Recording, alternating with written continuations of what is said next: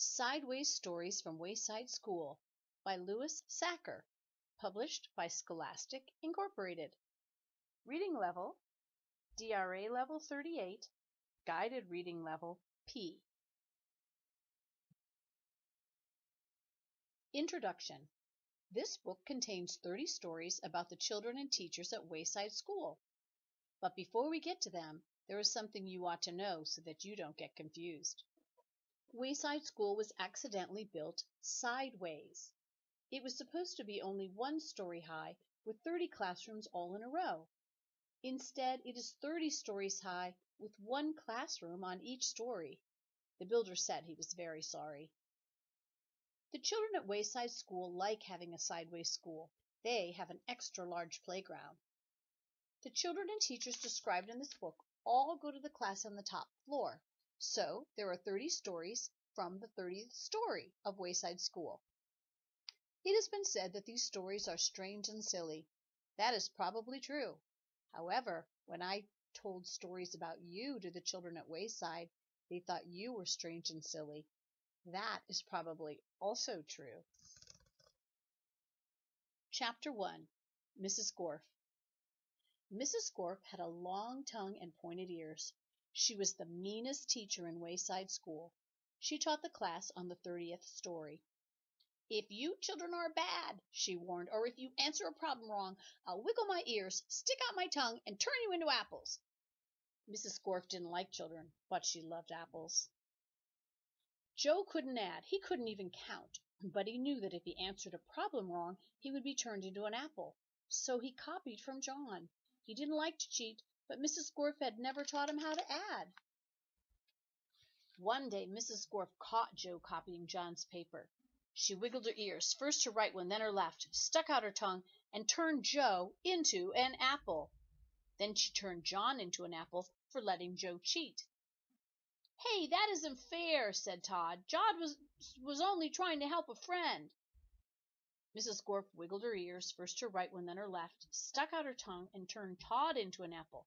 "Does anybody else have an opinion?" she asked. Nobody said a word. Mrs. Gorf laughed and placed the 3 apples on her desk. Stephen started to cry. He couldn't help it. He was scared. "I do not allow crying in the classroom," said Mrs. Gorf. She wiggled her ears, first her right one, then her left, stuck out her tongue, and turned Stephen into an apple. For the rest of the day, the children were absolutely quiet, and when they went home, they were too scared even to talk to their parents. But Joe, John, Todd, and Stephen couldn't go home. Mrs. Gorf just left them on her desk. They were able to talk to each other, but they didn't have much to say. Their parents were very worried. They didn't know where their children were. Nobody seemed to know. The next day, Kathy was late for school. As soon as she walked in, Mrs. Gorf turned her into an apple. Paul sneezed during class. He was turned into an apple. Nancy said, "God bless you," when Paul sneezed. Mrs. Gorf wiggled her ears, first her right one, then her left, stuck out her tongue, and turned Nancy into an apple. Terence fell out of his chair. He was turned into an apple. Marisha tried to run away. She was halfway to the door as Mrs. Gorf's right ear began to wiggle. When she reached the door, Mrs. Gorf's left ear wiggled. Marisha opened the door and had one foot outside when Mrs. Gorf stuck out her tongue. Marisha became an apple. Mrs. Gorf picked up the apple from the floor and put it on her desk with the others. Then a funny thing happened. Mrs. Gorf turned around and fell over a piece of chalk. The 3 Erics laughed. They were turned into apples. Mrs. Gorf had a dozen apples on her desk. Joe, John, Todd, Stephen, Kathy, Paul, Nancy, Terence, Marisha, and the 3 Erics, Eric Fry, Eric Bacon, and Eric Ovens. Louis, the yard teacher, walked into the classroom. He had missed the children at recess. He had heard that Mrs. Gorf was a mean teacher, so he came up to investigate. He saw the 12 apples on Mrs. Gorf's desk. "I must be wrong," he thought. "She must be a good teacher if so many children bring her apples." He walked back down to the playground. The next day, a dozen more children were turned into apples. Louis, the yard teacher, came back into the room. He saw 24 apples on Mrs. Gorf's desk. There were only 3 children left in the class. She must be the best teacher in the world, he thought. By the end of the week, all of the children were apples. Mrs. Gorf was very happy. "Now I can go home," she said. "I don't have to teach anymore. I won't have to walk up 30 flights of stairs ever again." "You're not going anywhere," shouted Todd. He jumped off the desk and bopped Mrs. Scorp on the nose. The rest of the apples followed. Mrs. Scorp fell on the floor. The apples jumped all over her. "Stop!" she shouted, "or I'll turn you into applesauce." But the apples didn't stop, and Mrs. Scorp could do nothing about it. "Turn us back into children," Todd demanded. Mrs. Scorp had no choice. She stuck out her tongue, wiggled her ears, this time her left one first, then her right, and turned the apples back into children.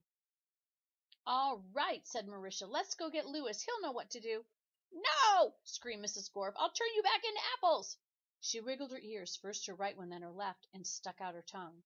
But Jenny held up a mirror, and Mrs. Scorp turned herself into an apple. The children didn't know what to do. They didn't have a teacher. Even though Mrs. Scorp was mean, they didn't think it was right to leave her as an apple. But none of them knew how to wiggle their ears. Louis, the yard teacher, walked in. "Where's Mrs. Gorf?" he asked. Nobody said a word. "Boy, am I hungry," said Louis. "I don't think Mrs. Gorf would mind if I eat this apple. After all, she always has so many." He picked up the apple, which was really Mrs. Gorf, shined it up on his shirt, and ate it. Chapter 2. Mrs. Jules. Mrs. Jules had a terribly nice face. She stood at the bottom of Wayside School and looked up. She was supposed to teach the class on the 30th story.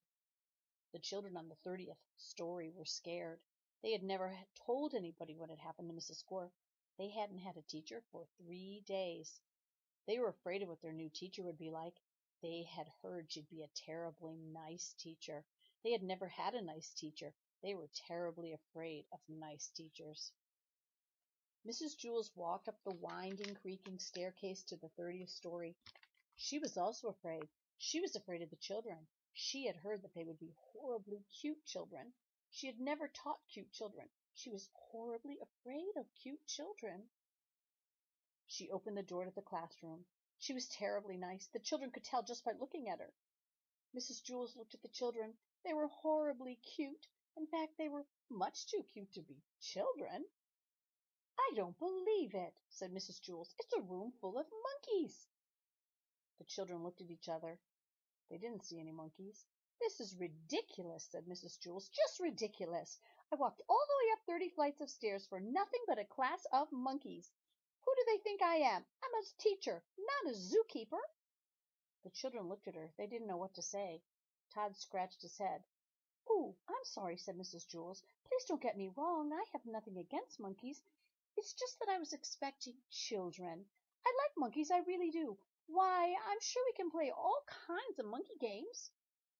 "What are you talking about?" asked Todd. Mrs. Jules nearly fell off her chair. "Well, what do you know? A talking monkey. Tomorrow I'll bring you a banana." "My name is Todd," said Todd. The children were flabbergasted. They all raised their hands. "I'm sorry," said Mrs. Jules, "but I don't have enough bananas for all of you. I didn't expect this. Next week I'll bring in a whole bushel." "I don't want a banana," said Calvin. "I'm not a monkey." "Would you like a peanut?" asked Mrs. Jules. "I think I might have a bag of peanuts in my purse. Wait a second. Yes, here it is." "Thanks," said Calvin. Calvin liked peanuts. Allison stood up. "I'm not a monkey," she said. "I'm a girl. My name is Allison, and so is everybody else." Mrs. Jules was shocked. "Do you mean to tell me that every monkey in here is named Allison?" "No," said Jenny. "She means we're all children. My name is Jenny." "No," said Mrs. Jules. "You're much too cute to be children." Jason raised his hand. "Yes," said Mrs. Jules, "the chimpanzee in the red shirt." "My name is Jason," said Jason, "and I'm not a chimpanzee." "You're too small to be a gorilla," said Mrs. Jules. "I'm a boy," said Jason. "You're not a monkey?" asked Mrs. Jules. "No," said Jason. "And the rest of the class, they're not monkeys either?" asked Mrs. Jules. "No," said Allison. "That's what we've been trying to tell you." "Are you sure?" asked Mrs. Jules. "We'd know if we were monkeys, wouldn't we?" asked Calvin. "I don't know," said Mrs. Jules. "Do monkeys know they're monkeys?" "I don't know." "I don't know," said Allison. "I'm not a monkey." "No, I suppose you're not," said Mrs. Jules. "Okay, In that case, we have a lot of work to do. Reading, writing, subtraction, addition, spelling. Everybody take out a piece of paper. We'll have a test now. Jason tapped Todd on the shoulder. He said, "Do you want to know something? I liked it better when she thought we were monkeys." "I know," said Todd. "I guess now it means she won't bring me a banana." "There will be no talking in class," said Mrs. Jules. She wrote Todd's name on the blackboard under the word discipline. Chapter 3. Joe. Joe had curly hair, but he didn't know how much hair he had. He couldn't count that high. In fact, he couldn't count at all. When all the other children went out to recess, Mrs. Jules told Joe to wait inside. "Joe," she said, "how much hair do you have?" Joe shrugged his shoulders. "A lot," he answered. "But how much, Joe?" asked Mrs. Jules. "Enough to cover my head," Joe answered. "Joe, you're going to have to learn how to count," said Mrs. Jules. "But Mrs. Jules, I already know how to count," said Joe. "Let me go to recess." "First count to 10, said Mrs. Jules. Joe counted to 10. 6, 8, 12, 1, 5, 2, 7, 11, 3, 10. "No, Joe, that's wrong," said Mrs. Jules. "No, it isn't," said Joe. "I counted until I got to 10. "But you were wrong," said Mrs. Jules. "I'll prove it to you." She put 5 pencils on his desk. "How many pencils do we have here, Joe?" Joe counted the pencils. 4, 6, 1, 9, 5. "There are 5 pencils, Mrs. Jules." "That's wrong," said Mrs. Jules. "How many pencils are there?" Joe asked. 5, said Mrs. Jules. "That's what I said," said Joe. "May I go to recess now?" "No," said Mrs. Jules. "You got the right answer, but you counted the wrong way. You were just lucky." She set 8 potatoes on his desk. "How many potatoes, Joe?" Joe counted the potatoes. 6, 5, 3, 1, 2, 4, 6, 8. "There are 8 potatoes, Mrs. Jules." "No, there are 8, said Mrs. Jules. "But that's what I said," said Joe. "May I go to recess now?" "No, you got the right answer, but you counted the wrong way again." She put 3 books on his desk. "Count the books, Joe." Joe counted the books. 1,000, 1,000,000, 3. 3, Mrs. Jules. "Correct," said Mrs. Jules. "May I go to recess now?" Joe asked. "No," said Mrs. Jules. "May I have a potato?" asked Joe. "No. Listen to me. 1, 2, 3, 4, 5, 6, 7, 8, 9, 10, said Mrs. Jules. "Now you say it." 1, 2, 3, 4, 5, 6, 7, 8, 9, 10, said Joe. "Very good," said Mrs. Jules. She put 6 erasers on his desk. "Now count the erasers, Joe, just the way I showed you." Joe counted the erasers. 1, 2, 3, 4, 5, 6, 7, 8, 9, 10. "There are 10, Mrs. Jules." "No," said Mrs. Jules. "Didn't I count right?" asked Joe. "Yes, you counted right, but you got the wrong answer," said Mrs. Jules. "This doesn't make any sense," said Joe. "When I count the wrong way, I get the right answer. When I count right, I get the wrong answer."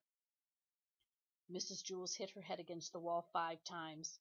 "How many times did I hit my head against the wall?" she asked. 1, 2, 3, 4, 5, 6, 7, 8, 9, 10. "You hit your head against the wall 10 times," said Joe. "No," said Mrs. Jules. 4, 6, 1, 9, 5. "You hit your head 5 times," said Joe. Mrs. Jules shook her head no and said, "Yes, that's right." The bell rang and all the other children came back from recess. The fresh air had made them very excited, and they were laughing and shouting. "Oh, darn," said Joe. "Now I miss recess." "Hey, Joe, where were you?" asked John. "You missed a great game of kickball." "I kicked a home run," said Todd. "What was wrong with you, Joe?" asked Joy.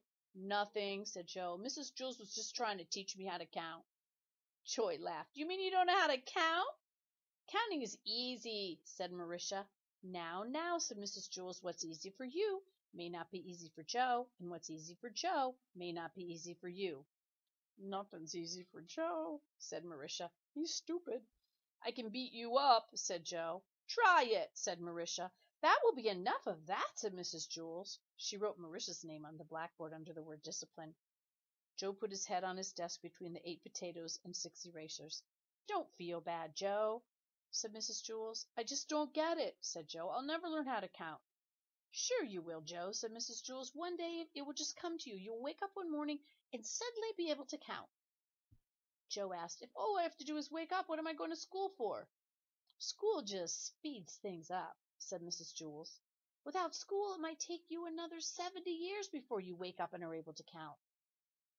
By that time I may have no hair left on top of my head to count, said Joe. Exactly, said Mrs. Jules. That is why you go to school.